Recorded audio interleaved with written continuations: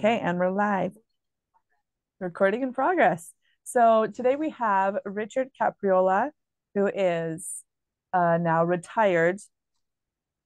What would you classify yourself as? A addictions counselor is what it says on your website. Is that what you would classify yourself as? I know you also worked in the state legislature for Yes, 30 years.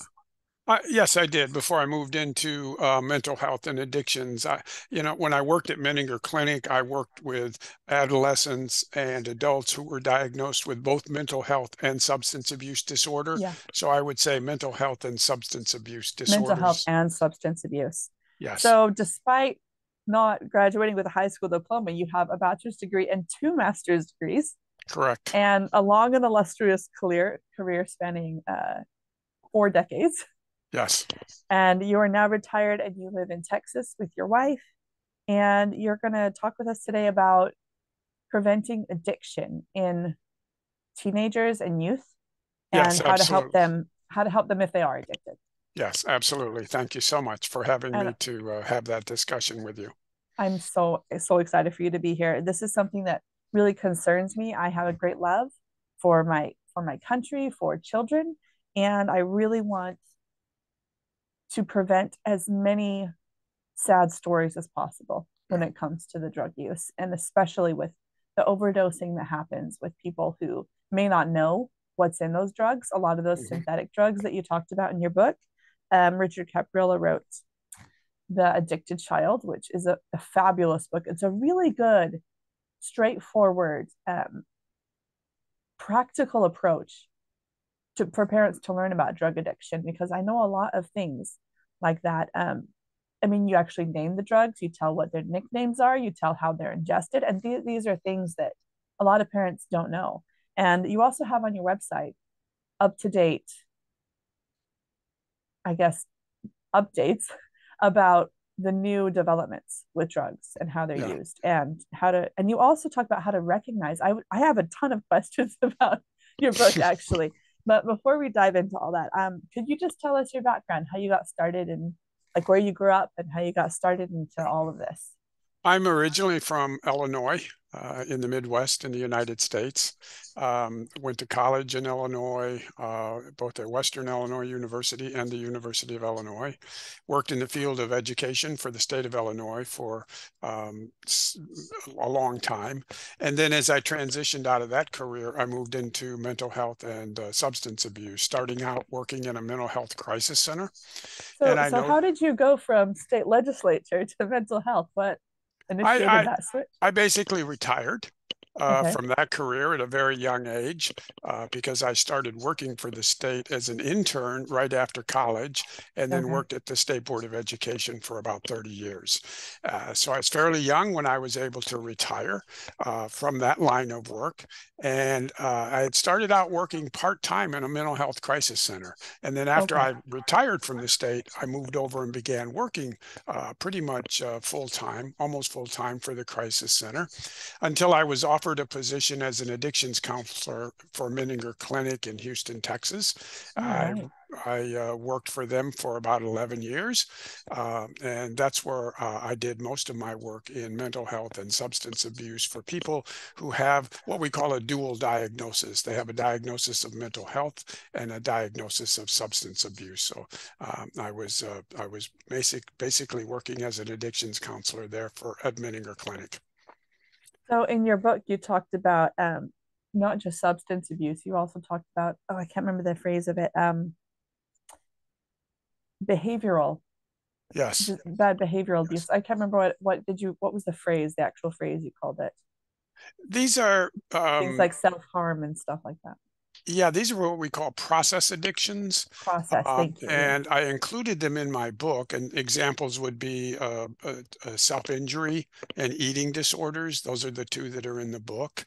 I included them You had because, gaming in there as well. and I had gaming in there as well. And I put those in the book because sometimes for some kids, not all, but for some kids, they will be using substances like alcohol or marijuana or drugs, and also developing an eating disorder or self-harming. So it's important that parents know the warning signs for a child that might be developing an eating disorder or a child who might be self-harming, to know what those warning signs are, as well as the warning signs for alcohol and marijuana and drugs. So you cover, when it's called the addicted child, it really is about all sorts of addictions, not just the typical ones that we think of. It's the ones we typically think of, the alcohol and the drugs, but also the process addictions Yeah. like eating disorders, self-injury, gaming, gambling, things like that. We don't see a lot of that in teenagers, although I think self-injury, particularly among boys, might be a little higher than what we think it is. Oh, really? Most of the ones that I dealt with were teenage girls. So with the self-injury thing, would that perhaps as well exhibit in maybe just a lack of safety, of what you would call being aware that you are able to be hurt, like just more disregard for safety among boys? It seems like to me that would be more of a risk for boys. Yeah, I think whether it's a boy or a girl, if we look at the underlying reasons why they might be cutting on themselves, it's not that much different than why they might be using a substance. And in Yeah. both cases, it's to medicate some type of underlying psychological issue that unfortunately often gets misdiagnosed. The Okay. example I would give you is that uh, many of the teenagers that I worked with at Menninger Clinic who were smoking marijuana sometimes multiple times a day, when I asked them to help me understand why they were smoking so much marijuana, the number one answer that came back was, "It helps me with my anxiety." Yes. And unfortunately, that's the case for many kids. Now, maybe it's anxiety, maybe it's depression, maybe it's some type of trauma, maybe it's an emerging personality disorder, maybe they've been bullied at school that parents didn't know about. But whatever it is, they are using a substance like marijuana or alcohol or some other drug to medicate that underlying issue that Yep. unfortunately often does not get diagnosed and treated. We'll treat the alcohol, we'll treat the marijuana, we'll treat the drugs, but we don't treat the anxiety. And if we don't treat the anxiety, the child's likely to relapse and get back into the drugs because they want the relief. So the anxiety, I guess that's where I'm really wanting to dig into, is this initial cause of the desire to have that relief, and why, how parents can help them to have that in a healthy way instead of feeling that they need to self isolate with some sort of substance. Yeah, I think the first thing parents need to do is to get a good psychological assessment so that they know what they're dealing with. Maybe it is anxiety, but maybe it's something else. Maybe it's depression. Maybe it's some type of personality disorder that's developing. The way to uncover that is to get a professional psychological assessment so that you can either rule in or rule out whether or not your child is developing or dealing with and coping with these underlying issues. Because if he or she is, you need to have that treated, either So, through medication or yeah. perhaps a combination between medication and therapy. So, what percentage of kids that you have dealt with did say, I'm doing this because I have anxiety and I need to relax? A very high percentage of them that were smoking marijuana. Mm, But okay. I worked in a psychiatric hospital. So a lot of the kids that were coming to the hospital, the situation had gotten really out of hand. The parents had really were forced into a situation where Okay. they had to hospitalize their child. And in many cases, it was a result of not just the drugs, but the underlying mental health issue that was combining with the drugs to force them into a situation where they had to be hospitalized. So, that mental health issue, is that, how is that preventatively dealt with? What do you think? Well, I guess we'll get to that in a minute, kind of more toward the end. I want to talk a little bit more about your book first, just because there was a lot in there that I think would be great for parents to recognize. But I would like also to talk about later on how we can forge a connection, or sort of a blockade so that it never comes to that, if that Yes. makes sense, comes to the Yes. drug use. I first wanted to talk about the chapter on alcohol. I was really interested when you talked about that the alcohol use, if permitted by parents when a person is a teenager or around there, that leads to alcohol abuse, more likely leads to alcohol abuse when they're a bit older. I'd never heard that before. Yeah, that comes from a study where they looked at environments where parents, for example, would permit their child to drink alcohol at home. Right. It's almost like, well, you can drink it here at home, but I don't want you drinking it away from home. Yeah. And what they found out was in those type of environments where there's a permissive attitude about the child drinking alcohol at home, when those children left home and went to college, they ended up drinking more alcohol than the children who came from homes where it was more restrictive and not allowed. And I thought it was interesting. I can't remember if it was the smoking or the drinking or if it was both, that you said in the book that even if the parent has that behavior and yet they still disapprove of it, there's less likelihood of the child engaging in that behavior when they're older. Yes, I think a lot of kids take their cues from parents, and they may not admit it, but they look up to their parents for guidance. So if you have an environment where it's very clearly made that it's not allowed, it's not, something to engage in, um, you know, children pay attention to that. You might not think they're listening, you might not think they're paying attention, but it's They're getting through. watching. It's getting through. Yeah. And they're always just looking and seeing what you do. Yeah, yeah, What should I and do? yeah. Sorry, what were you saying, Anne? Um, how kids get involved in drugs, every kid's different. Some of them get involved because they're curious about it. They've heard about this thing called marijuana, they want to try it. And then depending on whether they have a good experience or a bad experience, they either continue or Mm. they don't. Some get involved because of peer pressure. The friends they hang around with sort of pressure them into going along. And then, Okay. as we were talking earlier, there's this group of kids that are using a substance to medicate an underlying mental health issue. And they found out that it helps. Like the kids who were smoking marijuana, they found out that it helps with their anxiety. Well, once Yeah. they find out something helps with the anxiety, they're more likely to stay with it. What they don't realize is that although it may initially help their anxiety, it has a rebound effect. It'll make the anxiety worse over time. So there are so many directions we could go with that.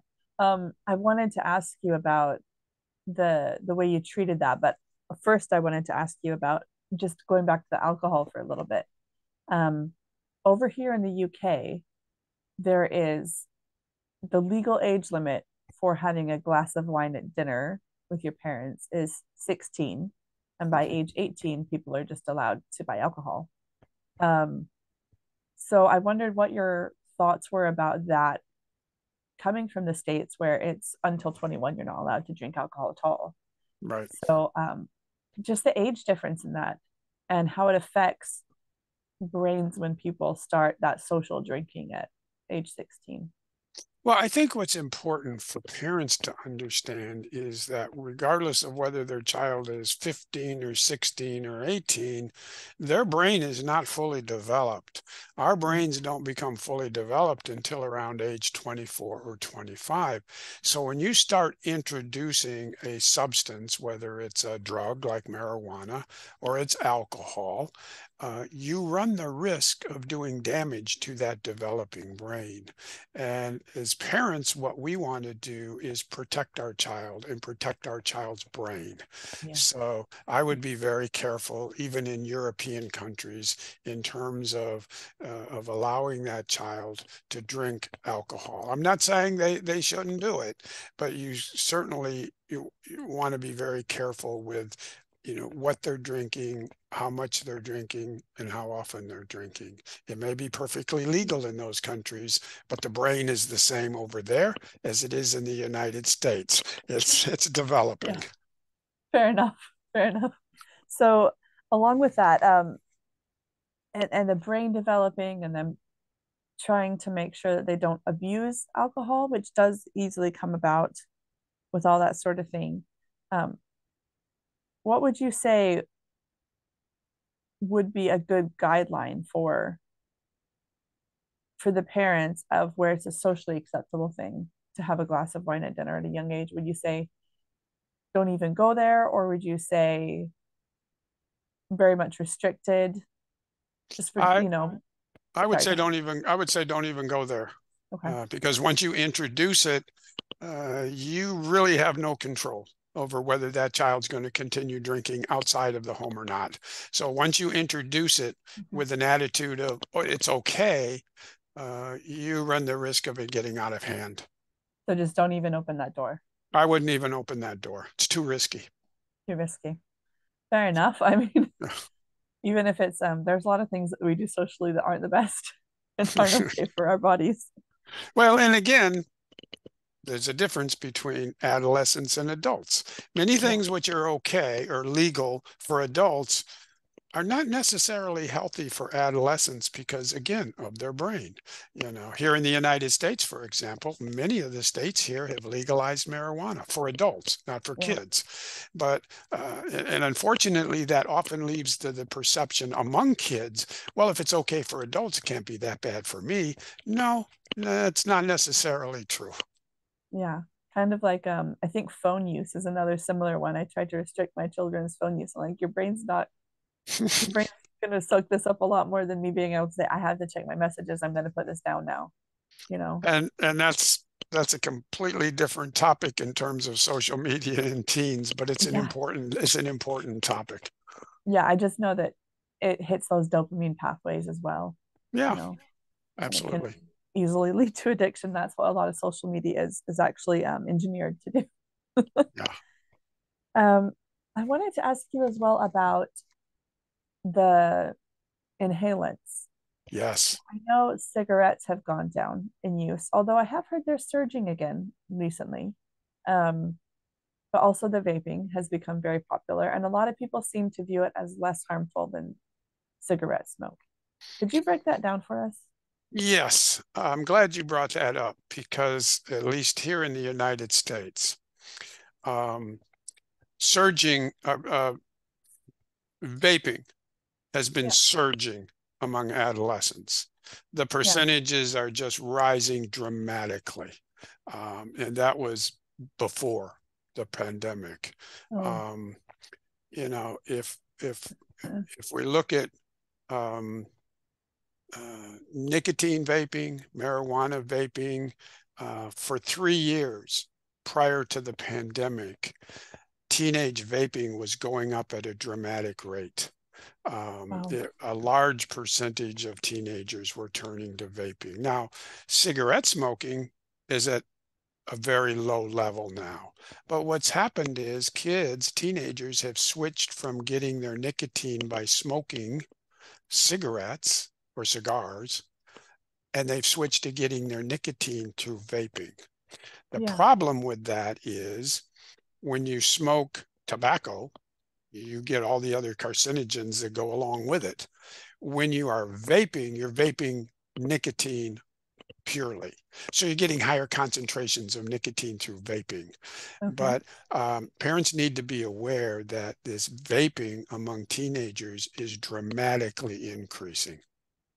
And what are the risks associated with vaping versus traditional cigarette smoking? Well, kids might tell you, for example, that vaping nicotine is safer than smoking cigarettes. Okay. And to a certain extent, they're right, because when you smoke cigarettes, you don't get just nicotine, you get hundreds of other carcinogens packed in with the tobacco. You don't get that with the vaping. But what you do get is a higher concentration of nicotine, which means it's much more addictive. And Okay. whether it's smoking cigarettes, cigars, or vaping nicotine, it's all going into your lungs. And there is the risk, in terms of damage that you could be doing over the long term.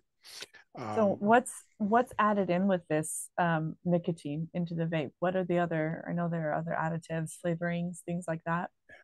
Well, it's basically pure nicotine. Doesn't have a Okay. lot of the carcinogens that come along with tobacco. But then there's also flavoring, as you mentioned, that can be added, which is more appealing to kids too.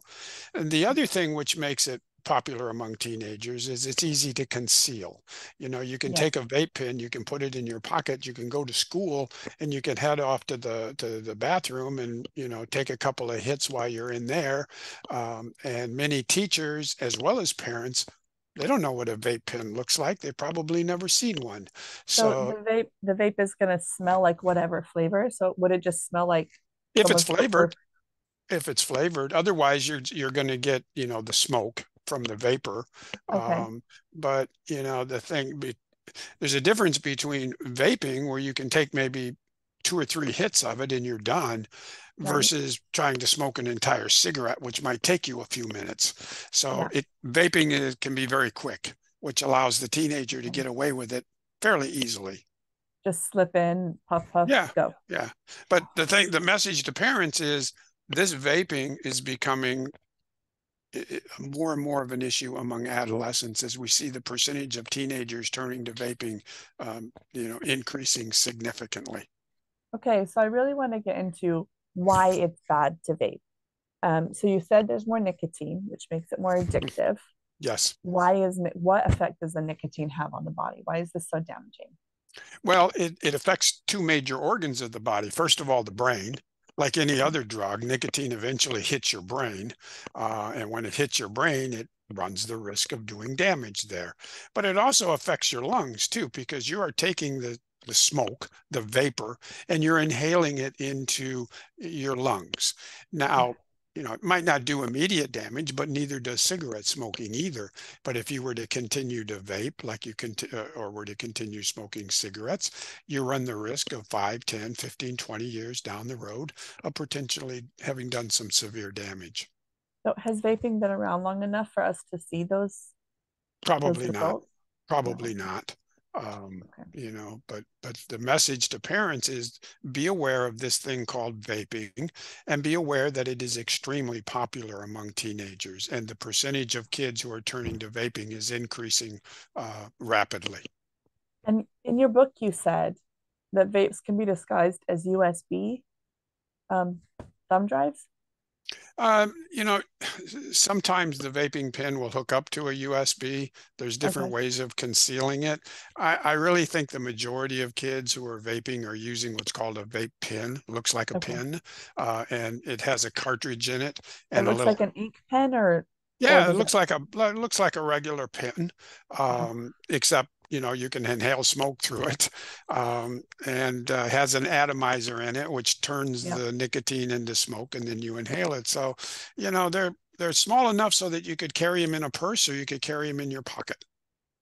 Well, I've seen vape pens, but the ones I've seen are usually a little bit bigger. So I didn't know that there were ones that were narrow enough to just look like a regular pen. It's like any market, you could probably get them in any size and shape and color that you Oh, want. jeez. Well, thank you for letting us talk about the vaping. That's a bit scary that it can be so subtle, you know? Yeah. And yeah, again, we'll get into how to prevent them even wanting to do that. Um, I also wanted to ask you about narcotics, and Yeah.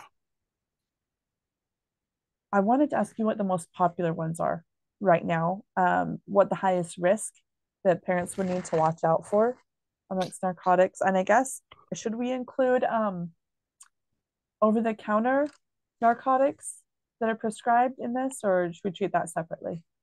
Well, um, I think parents need to be aware that if they have any prescription medications at home, they need to secure them along with alcohol, because kids are very clever. They can get into the medicine cabinet and take just a Yes. few pills, and either to use themselves or to sell.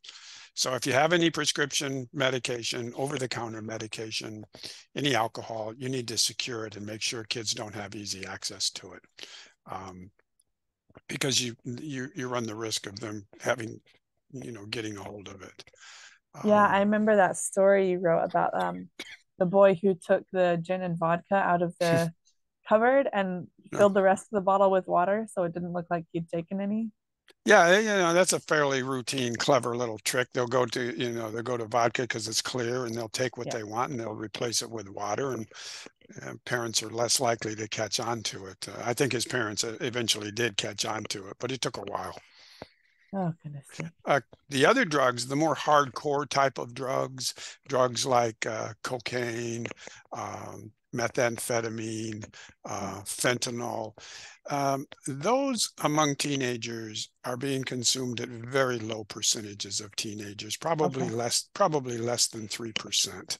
So the majority Um, is marijuana then. Marijuana, alcohol, and vaping.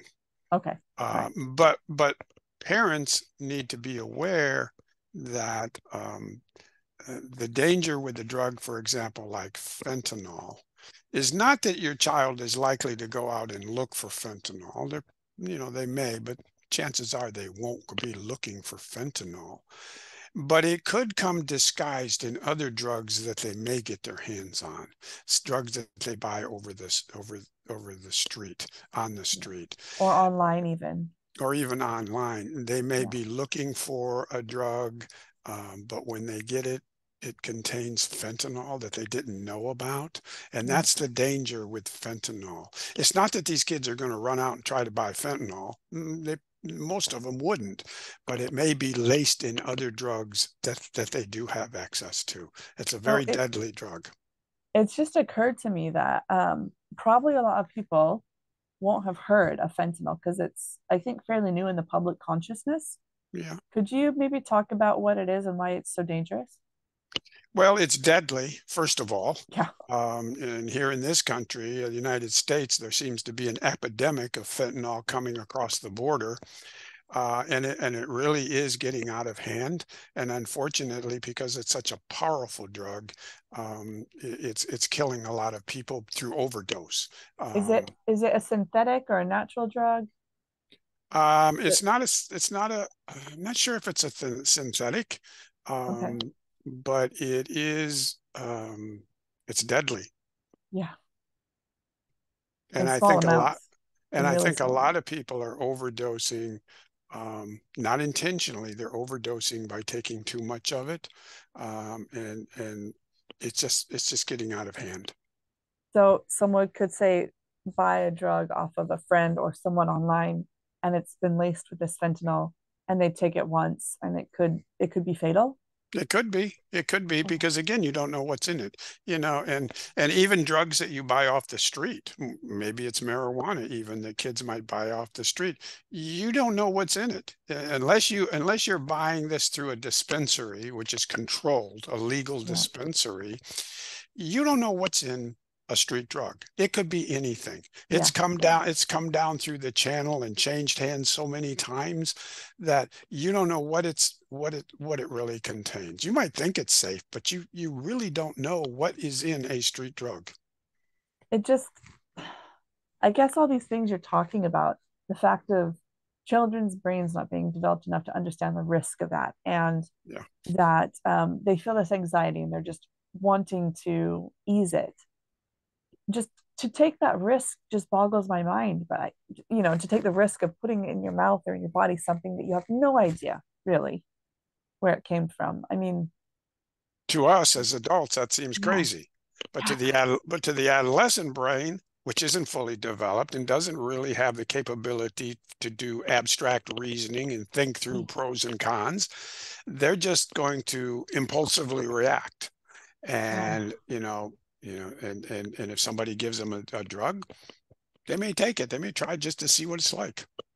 I think that's where we as parents come in to be that guardian, to be like, let's block this, let's not go Yeah, past this, yeah, let's to protect them, really. That's our job, is to protect our kids. yes. um okay, I had a few more. I have so many questions written down for you. I want to let you talk freely, but I also have all these topics that I That's really want to great. learn That's great. about. Good. I wanted to ask you as well about the self-harming, moving in now to those process disorders you were Yeah. discussing earlier. Uh-huh. Um, about how you stop, how you prevent kids from getting there in the first place. Well, I don't know that you can prevent them from getting there. Um, I think it's important to recognize that self-harm, it's a tough concept for parents. Why would any kid cut themselves? I don't, Yeah, doesn't make it. you talked about like a self-loathing Yeah, well, it or might be hard. punishment. It might be hard for people to understand, but when a child cuts on themselves, for example, they're getting relief.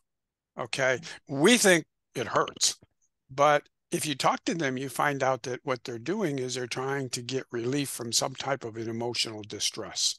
And they have learned that the cutting or the burning or whatever they're doing actually gives them relief from that intolerable thought, feeling, or memory.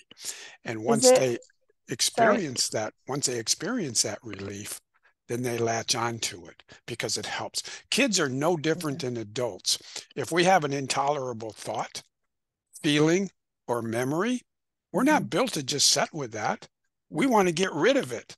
Same thing with kids. And unfortunately, in too many kids are finding that relief is in the form of alcohol, drugs, or cutting. Is it true that cutting stimulates an endorphin release? Yes, it does. Yeah. Okay. And like dopamine, for example. Yeah. And that's why they will report to you that it really doesn't hurt. It gives them relief, and that's a relief is what they're after. And as I So is described it's a sort of innate drug they're releasing. it is in a way. Yeah, I Okay. think if you get the same effect of dopamine in the brain that you would get from a drug, sort of like a high. Wow. Um, and the thing is, kids are very clever at being able to hide their self-injury. So it's hard for parents to pick up on it because they'll do it in areas of the body that aren't visible. They'll do it Yeah. on their stomach, they'll do it on their thighs, they'll do it in areas that a parent might not notice. So I have some tips in my book on things that you can look for. Yes, yes, I actually wanted to talk about that. I wanted to, after we talk sort of about the different things to talk about, it was funny because as I was going through a lot of the things to look for overlapped. There were a Yeah, lot of very similar behaviors, I guess would yeah. be the word. Um, so I wanted to ask as well though, with that with the self-harm, is it I was thinking it'd almost be better to if they're looking for an endorphin release or that sort of thing. For me, the first thing that comes to mind is exercise, you know, going and doing something healthy. And if that's something parents could is part of treatment plans, if you guys do that as part of a treatment plan, like let's find a better way for your body to release these endorphins that you need. Well, a good treatment program will address nutrition, eating Mm-hmm. habits, and exercise, all of which are important. Um, and if your child's not in a treatment plan, you as a parent can arrange for those too. Exercise programs, get them involved in a gym, get them involved in Yeah. some type of sports activity if they're willing, good nutrition. But you still have to address the underlying psychological reason Yeah. why that child is cutting. That has Of to course. be that has to be diagnosed and it has to be, treated. And is that the same underlying causes that you would find with an addiction like gaming or eating disorders? It may be for eating disorders. Okay. It may not be for gaming. That's a completely different issue. Okay. But it might be for eating disorders. Again, regardless of what your child is coping with, and these are coping skills, really. Yeah. They're unhealthy, potentially addictive coping skills. You need to find out what is your child trying to cope with? What's the underlying reason? Um, in too many cases, we easily identify that the child's using marijuana. Okay. And then we treat the marijuana, but we haven't dug underneath the surface to figure out that this kid is using marijuana because he's struggling with anxiety or he's got some type of depression and that doesn't get treated. Well, Well, yeah, if that's not treated, they'll just find another coping mechanism. they'll find another coping mechanism or they'll relapse and get back into, say, Yeah. using marijuana again. Yeah. Unfortunately, it might be something that just repeats itself. So the last one to talk about in this process disorders, I suppose, since we've talked about the self-harm and the eating disorder kind of in that same category a little bit. But what about the gaming? We said that's a different Yeah, I did not really see that many adolescents that were dealing with what we would call a gaming addiction. okay. The ones I did see were boys, not girls. They tended to be very young. Um, but I don't really think that that it's a high percentage of kids. Now, Okay. if you notice that your kid is spending a lot of time gaming and staying up until 2, 3 o'clock in the morning and not getting their schoolwork done, then yeah, it's a big issue for you. And you need to address it by putting limitations on their ability to spend so much time gaming. And is there also an underlying psychological or mental health There need could there? be. There could be. And Okay. I would also get an assessment done, a professional assessment done, and that may either rule in or rule out whether or not maybe there's an underlying issue that your child is using the gaming to cope with. Okay. Well, we're going to talk about in a bit, we're going to talk about where to go for those sort of sources. Yeah. Um, but before that, I wanted to talk about, again, jumping back into that developing brain. Um, I know these are different parts of the brain that are affected by Mhm. these various drugs and addictions. But I was wondering if you could tell us sort of about them and just really explain to the parents what's happening to their kid when these things, why they're going back, like what the addiction does actually chemically and physically, Yeah, apart from the well, emotional and mental, you know. with addiction, we know that our brain has certain chemicals in it. Mm-hmm. And those chemicals do different things. And Right. the one that's really important in addiction is dopamine. Dopamine is a pleasure chemical. So when we go to dinner or we go to a movie and we feel some joy and some pleasure, it's because the dopamine in our brain has increased. So an increasing dopamine causes pleasure. The same is true when you take a drug. These drugs affect dopamine in the brain, Yeah. so that when a child, an adult, is using a drug, there's a spike in dopamine in the brain. That's the pleasure that comes from using a drug. Now, in time, what happens is our brain adjusts to that, and we develop what's called tolerance, so that more and more of the substance is needed to get the pleasure that we're seeking. Um, you might get a high, say, by taking one pill, and it gets you high because of the dopamine increase. Right. And then after a while, you notice one pill doesn't give you that high anymore. So what do? You go to 2 pills, you get more dopamine, and eventually 3 pills, and then 4 pills. Um, but the pleasure that's coming from a drug, whether it's a child, teenager, or an adult, is because of that rise in dopamine in the brain, which is the pleasure chemical that the teenager is trying to get or the adult is trying to get. So eating food in and of itself is not a bad thing, right? It No, we obviously have to helps have our food. bodies. We have to eat to live. Exactly. And So we, having a dopamine release in your brain is normal. it is normal. So, but obviously excessive and the built-up tolerance is not normal. But what is the damage that is done to other parts of your brain and your body by these Yeah. chemicals? Well, you sort of hit on one of the keys is that, an increase in dopamine is pleasure. And we like Mm-hmm. pleasure.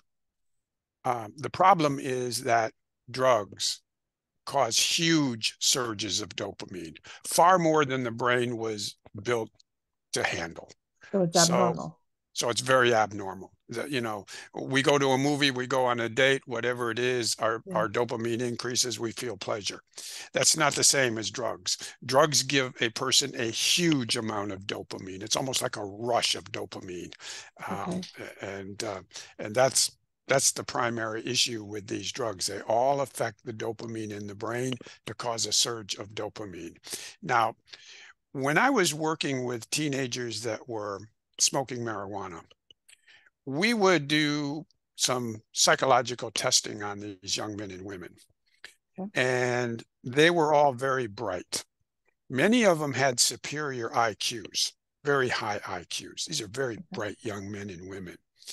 But when the psychological test came back, and these are kids that were smoking a lot of marijuana, what I noticed from the testing was that the processing speed of the brain was below average. The brain just wasn't clicking along the way it Sorry, should. below their own average or below average in general? Below the average of what it should have been for their age. Wow. And so the processing speed was slower than what it should have been. Mm-hmm. The short-term memory was impaired. They just Okay. weren't able to hold on to things as well. And of course, their motivation wasn't very good either. So Yeah. as a parent, you might not notice these subtle changes going on in the brain. You're not going to notice that there's a difference in your child's processing speed of their brain. That's uncovered through testing. It's not necessarily observable unless it's really bad. And the short-term memory, you may catch on to that. But again, this points to the need of, if you suspect your child is using a substance, you should get a psychological assessment done to uncover if any of these other issues are going on that need to be dealt with and treated. So that marijuana that has the THC in it, it's addictive. Yes. Is the THC, I guess what I'm wondering is, beyond creating an addiction, what does it actually damage in the body? Potentially the lungs and the brain, Okay. because you're introducing a foreign substance into both of those.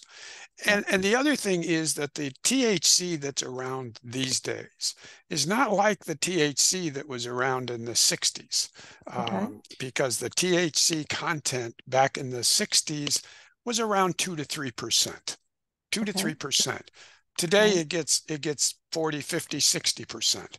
So the marijuana that's out there today is much more powerful than the marijuana, say, that your parents or your grandparents might have been smoking in the 60s. Oh, wow. That's a huge increase. That's And what, 20 and a, times? and a lot of it is where it's legal. A lot of it is grown hydroponically. A lot of it is grown with a lot of scientific effort. So it's being cultivated to have these higher levels of THC in it. But, some parents, for example, and grandparents that might have grown up in the 60s and were smoking marijuana, they were smoking marijuana with a 2% THC or 3% THC. They need to recognize that that's not the marijuana these kids today are smoking. So called the same thing, but not the same thing chemically. It's much more potent. Yeah, no kidding. Much more potent. Lot. That's a dramatic increase. Huge. Is that like what, 2,000% or something? That's insane. Yeah. That's insane. So, okay. Wow. Sorry, I'm just trying to wrap my head around that. The bottom line is that marijuana is a lot more powerful these days than what it's been in the past. Yeah. And yet kids are taking it to relax, just to feel at a baseline normal. To get up, in a lot of cases, they like that feeling of being high, that rush of dopamine in the brain. And in some cases, they're using it to get out of a thought, a feeling, or a memory that is uncomfortable to them. And if they use the marijuana, they sort of get some temporary relief from those disturbing thoughts or memories or feelings. So marijuana does that to the brain. Yes. What about some of the other drugs we were talking about, or practices we were talking about? Is it similar pathways? Yeah, what they all have in common is that surge of dopamine. Okay. And that stop and go system you were talking about, can you explain that a little bit? Well, I'm not sure how I explained that in the book. There's a system that inhibits you and says, this is going to be bad later. You don't want to do this. But then that pleasure system, that dopamine says, go for it, do it. It felt good. Yeah, it's almost like the brain is competing against itself. You know, there's a stop system which says, okay, you really don't want to do this. And then you have the go system, which is fueled by dopamine, and that sort of overrides the stop system. And that sort of works in with a child being able to use the substance. Oh goodness. And so it just takes over It after a little. it does as the tolerance for the substance builds, and the child or the adult is not getting the pleasure that they used to get, so they up the dosage, Yeah. and then that has to continue, and oftentimes leads to them getting severely addicted. Oh goodness.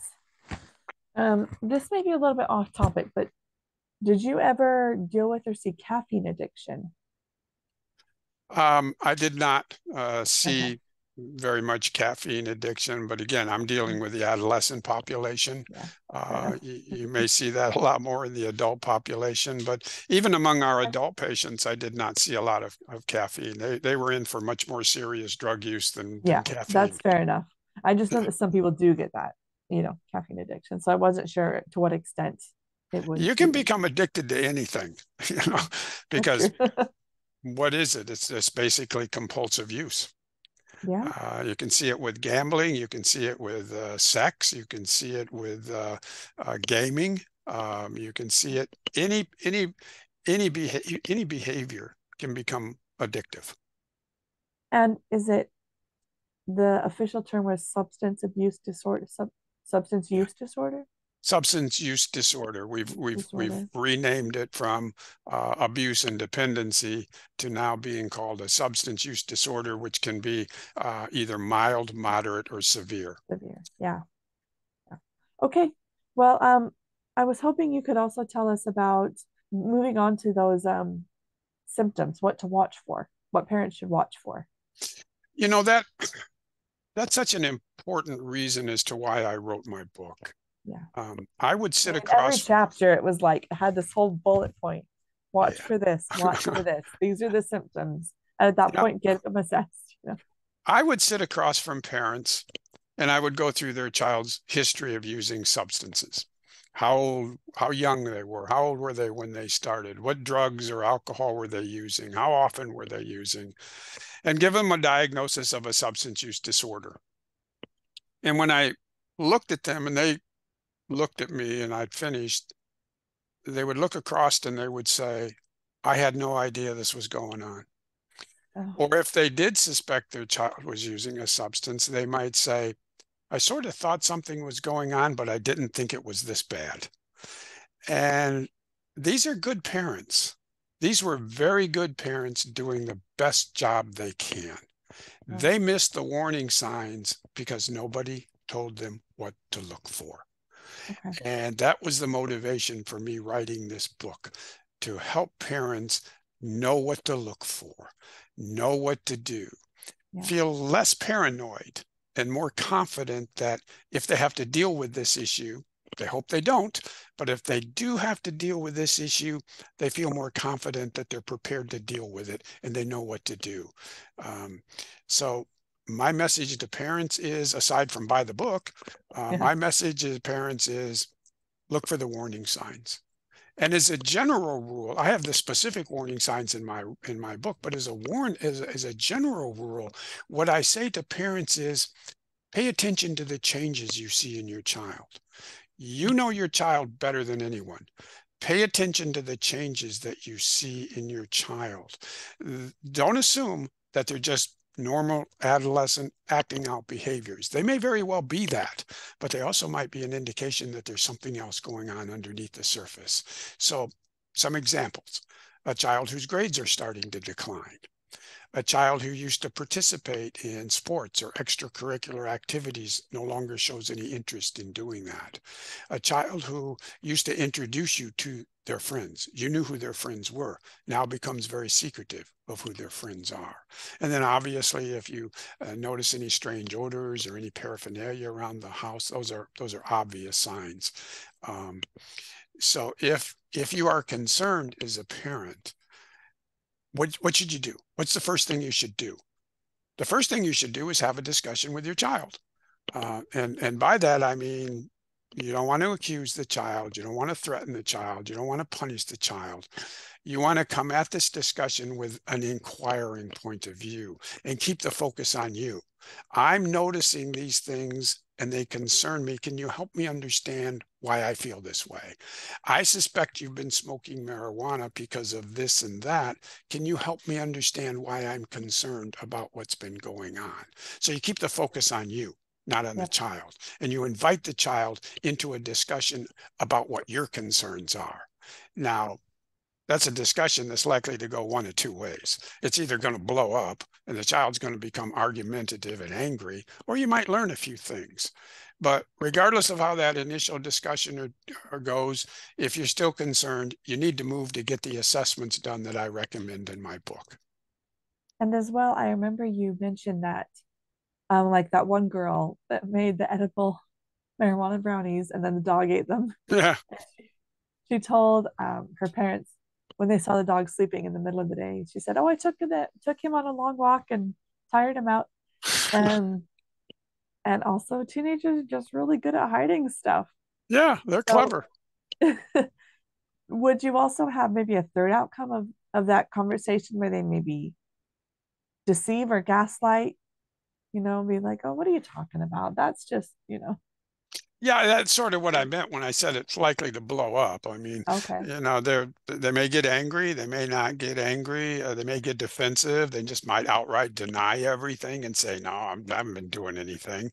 And that's why I said, as a parent, if you're concerned, have that initial discussion, see how it goes, and then Okay. get the assessments done that I recommend in my book. Get the professional assessments and advice so that as a parent, you either rule in or rule out what's going on and then get some advice on what to do next. So what would you say to a parent who's concerned about damaging their relationship with a child with false accusation? Your first responsibility is to keep your child safe. That overrides everything else. Yes, the Okay. child's, I when I was working at Menninger Clinic, I never met a teenager who voluntarily wanted to come into the hospital. Most of them came in yelling and screaming and angry and argumentative, and they Yeah. hated their parents. But after a couple of weeks, as they settled into the program, that sort of went down and they got involved in the program, and a lot of them did exceptionally well. So, as a parent, your obligation is to keep your child safe and to Yeah. do what needs to be done to keep that child safe. They're not going to want to get an assessment done. They're not going to want to go to counseling, and they're sure not going to want to go to treatment. Yeah. But what's your alternative? Allow them to continue to struggle, allow them to continue to use substances? That's not a reasonable expectation. And these are hard decisions that parents have to make. They really struggle with them. They're painful. Yeah. Telling your child they have to go to counseling, telling your child they have to get assessments done, telling your child you're going to put them into a treatment program or a residential treatment program. Those are not easy things to do. But No. as a parent, those are things that sometimes we're called on to keep our kids safe. So once they get into that assessment, once they start that process, what does it look like? Well, basically, a lot of it will involve some type of testing. When I did Okay. addictions assessment, there was a test that I would give a child, and the results helped me narrow down whether they had an addiction or not, or whether they had a substance use disorder and whether it was mild, moderate, or severe. So depending on, whether it's an addictions assessment, a psychological assessment, a neuropsychological assessment, the professional has a number of tools that they can use to assess what's going on with your child, and all of which is geared to coming out to either rule in or rule out if there's a diagnosis. And then if there Okay. is a diagnosis, the next step is a treatment plan. What should you as a parent do? What's next? Some kids will do very well in an outpatient program. Some will do very well in what we call an intensive outpatient program, where they see somebody maybe Okay. 2 or 3 times a week. And then for some kids, not all, but for some kids, they will do very well in what's called a residential program. These tend to be kids who have very serious substance abuse issues and very serious psychological issues. They will do much better in a longer term residential program. I'm just trying to think of the most common scenario that you encountered. Would that be the marijuana and anxiety? Among many of the teenagers, in terms Mm, of substances, it was marijuana and alcohol. marijuana. In terms of psychological disorders, it was anxiety, some depression, but a lot of emerging personality disorders.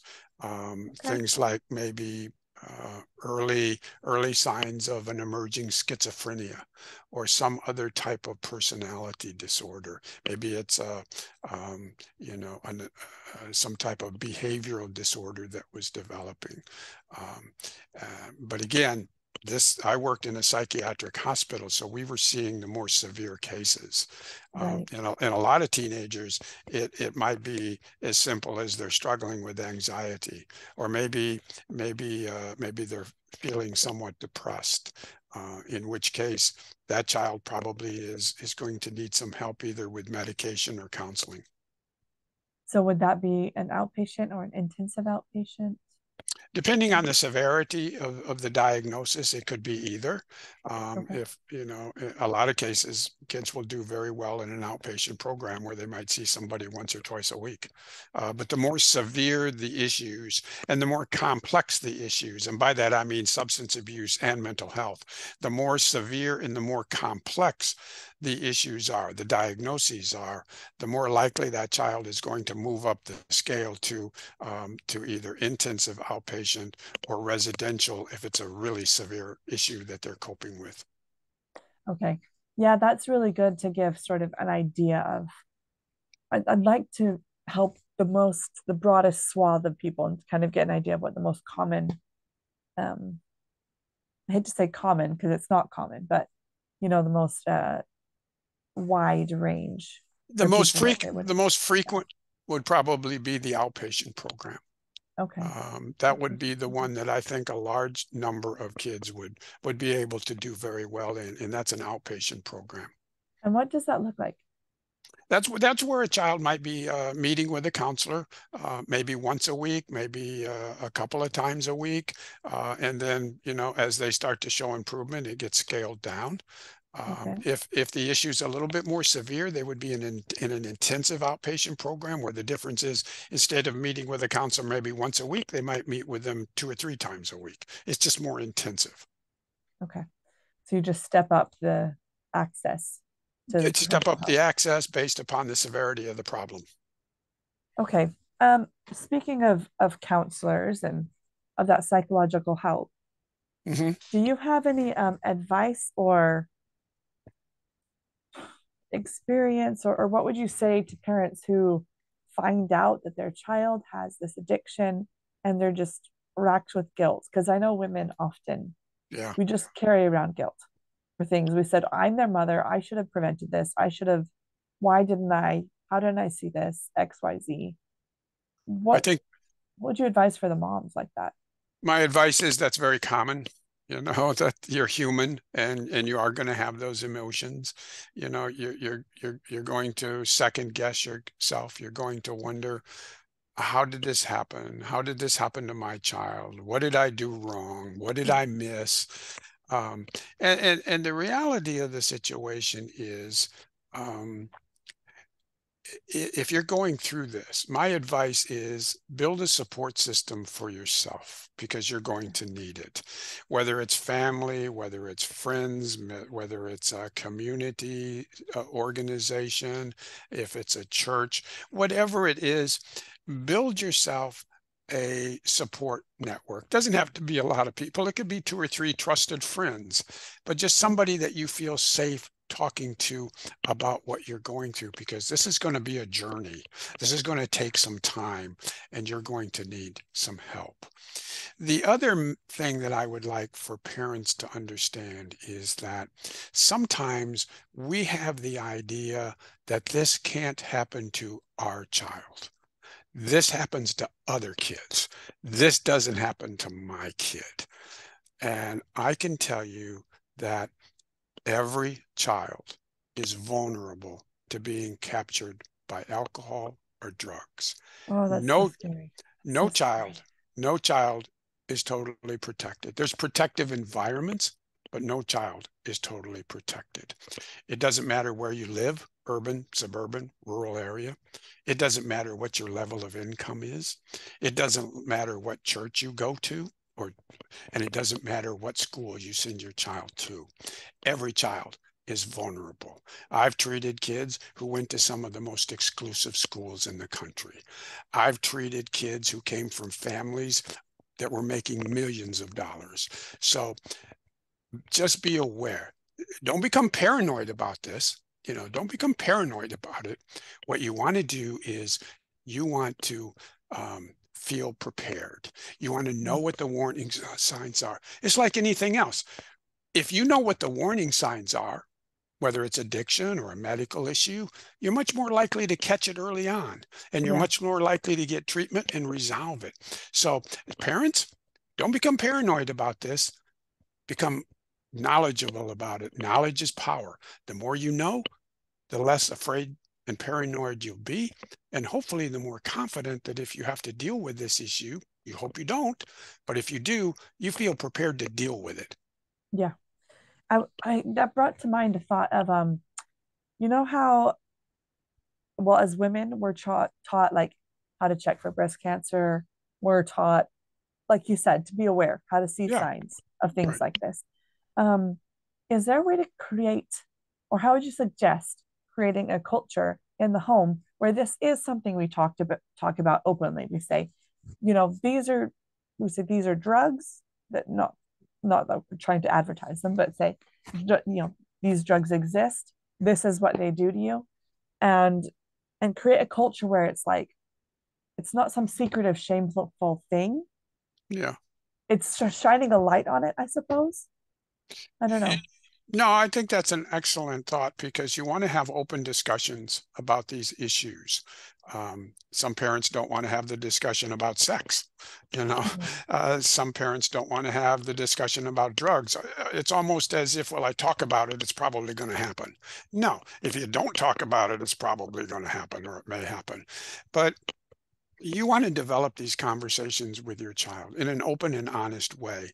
You want to hopefully have discussions where you're getting their input, you're getting their feedback. Don't just tell them marijuana is bad. They don't believe that. Tell them what you think about marijuana. Tell them you're concerned about marijuana. And they ask, well, why are you concerned? Tell them about the brain. Tell them you're concerned about the developing brain, and teach them about the brain, and try to open up those conversations.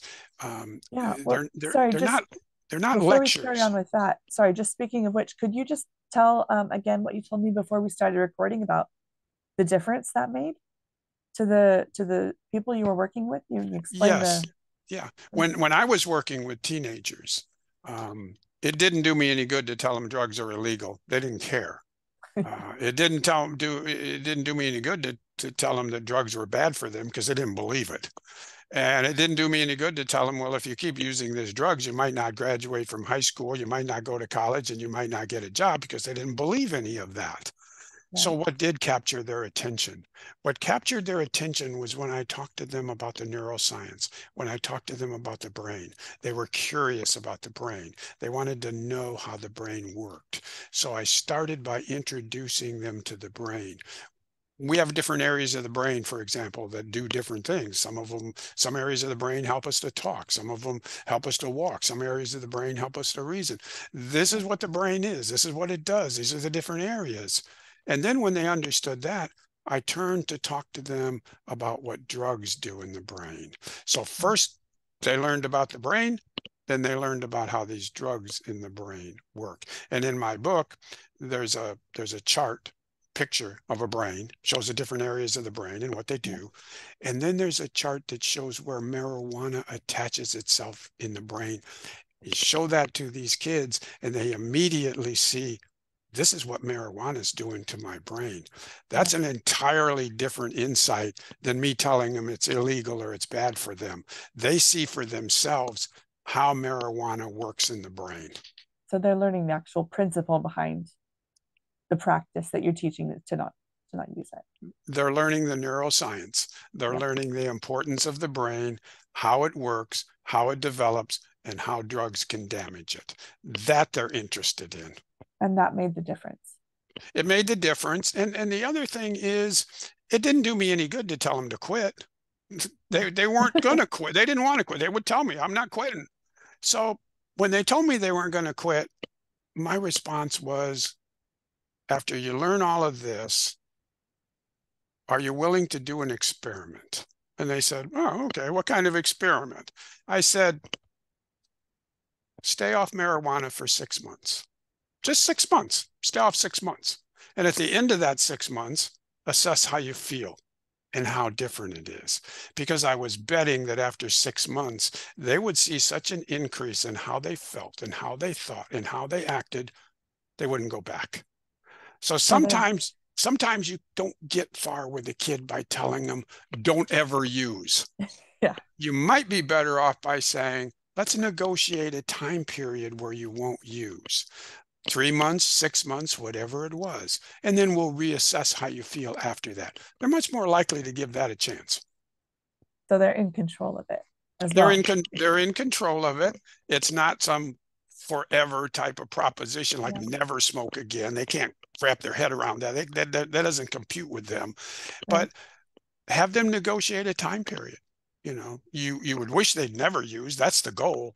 But you may have to start out by compromising and saying, let's work a time period when we agree you won't use. 3 months, 6 months, and then we'll reassess it.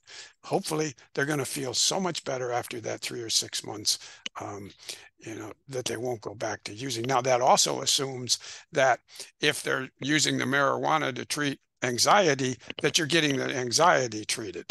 Because if you don't treat the anxiety, they may not even be able to stay off 3 days, much less 3 months. Right. Well, that's fair enough. But it sounds like it'd be a really successful two-pronged approach to that. Yes. It's a realistic approach. Yeah. Because like I said, telling them drugs are bad, telling them drugs are illegal, that goes right over their head. They don't care. They don't even listen, and they'll shut you off. You have to approach it from something that captures their attention, and that's sometimes the neuroscience. So would you advise parents having that discussion with their kids before drugs even become an issue? Absolutely. In fact, I would, depending on the age of your child, if you have a child in elementary school, teach them about the neuroscience, not the drugs. No, don't teach them about drugs. If they're in like 4th, 5th, 6th grade, whatever it is, they're very young. They're inquisitive. They want to know things. Teach them about the brain. Get that concept into their head about the brain. Teach them what the brain is. Teach them what the brain does. Teach them what the different areas of the brain do. Impress upon them that their brain needs to be protected and is very vulnerable. And then as they move into middle school, once they have the understanding of the brain in elementary school, once they move into middle school and high school, then you can introduce drugs and how they affect the brain. So first you want the child to have a clear understanding of the importance of protecting the brain and what it does. Once they have that, you can introduce the drugs and say, now that we know about the brain, let's look at what drugs do to the brain and educate them about that. That is so smart. I have never even thought of doing that with my kids, of teaching. I've taught them about all sorts of different parts of the anatomy. I actually have an anatomy book where we'll look at like muscles and things like that. But I don't think I've ever thought, let's dive into regions of the brain. I personally find it fascinating. And they do too. And my guess is kids will too, because they're naturally curious. They want to learn. So let's teach them about the brain, and then let's introduce how drugs work in the brain. I love that. That's such a good idea. Is there are there any other preventative things that you would suggest for parents to do? I mean, Um, well, we've talked about not letting them have access to alcohol or in the drugs, home, yeah, or medication, right? prescribed medication at home. Um, we've talked about teaching them the neuroscience. Right. Is there anything else that you would suggest? What we talked about earlier, and that is work on developing good communications with your child. And by that, I mean listening skills. We're pretty good when we talk with each other of hearing what we say. So when we're talking to our child, we're pretty good at hearing their words. We're not so good at hearing the feelings behind those words. And that's a skill that every parent can practice and every parent can learn. Takes a little bit of time, takes a little bit of work, but you can develop a skill where you are picking up on your child's feelings, not just their words, but their feelings. If you have a very young child, elementary school, on my website, I have 10 questions that you can ask your child to check in on their mental health. Some of them are pretty interesting. One example is you can ask your child, if your feelings were weather, what kind of a day would it be?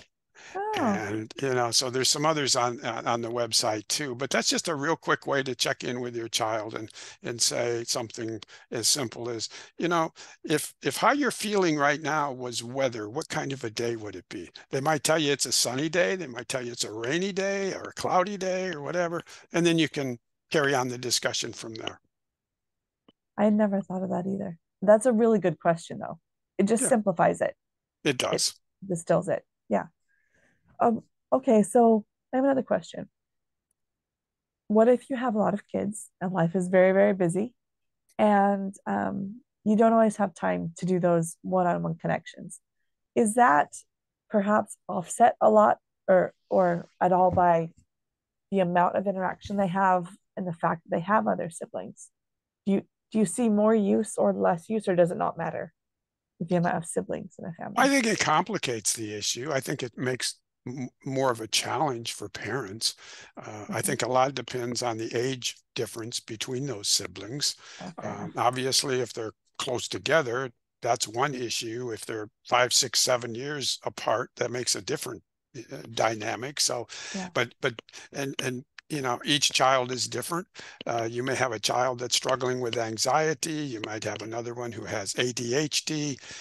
So it definitely complicates the issue and the struggle for parents to deal with all of that. But the principles are still the same. Okay. That's fair enough. It's a good it's a good idea.